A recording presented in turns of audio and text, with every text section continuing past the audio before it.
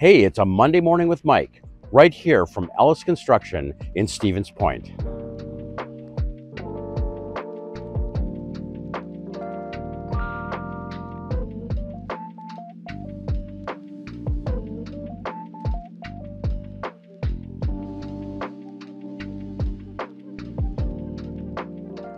So I'm here at Ellis Construction with Andrew Halverson. He's the Executive Vice President and Corporate Secretary of Ellis Construction. And he's going to tell us a little bit about where did Ellis come from? Well, I appreciate that, Mike. You know, it's interesting. Ellis Stone Construction Company has been here since 1932, right?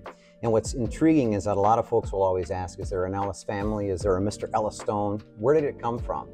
Well, what's really phenomenal about our story and represents some of the strength and the great foundation that we were built on is that in 1932, at the height of the Great Depression, our founders leased their first quarry. They were master stonemasons and stonecutters. They leased their first quarry just outside of the small town of Ellis, just east of Stevens Point.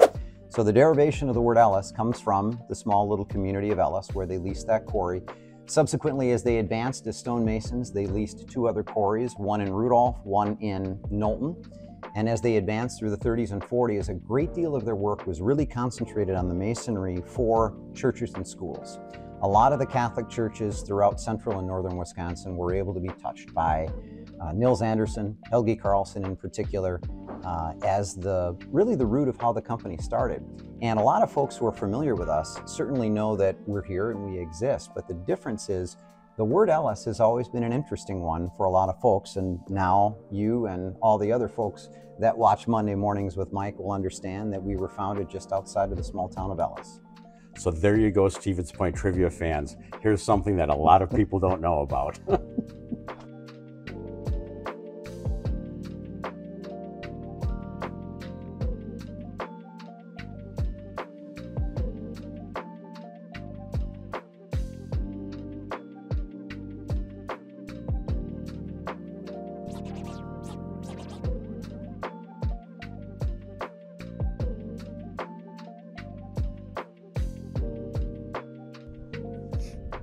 So here we are on a project at the McCain Foods Hall of Fame Pavilion at Woyak Park right here in Plover.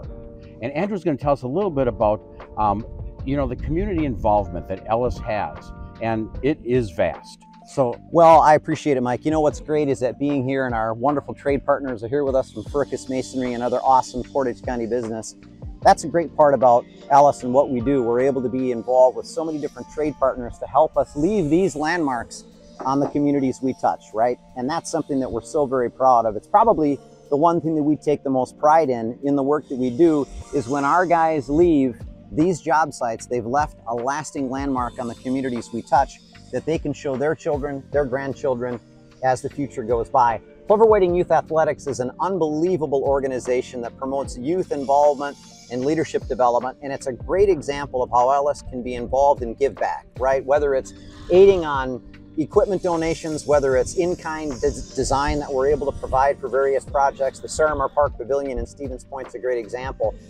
Over our 92-year history, we've had a chance to touch so many different structures that folks learn, heal, work, play, pray in.